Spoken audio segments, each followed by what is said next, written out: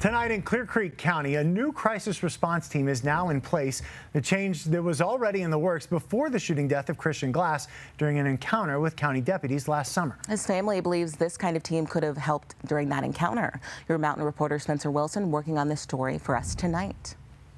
Clear Creek is officially introducing their health assistance team for calls where people are having mental health crises, just like Christian Glass's call last year when deputies shot and killed him.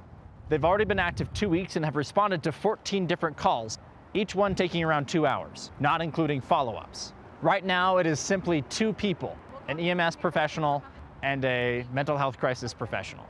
But they're hoping to eventually expand that to a full team of 7 people for around-the-clock coverage.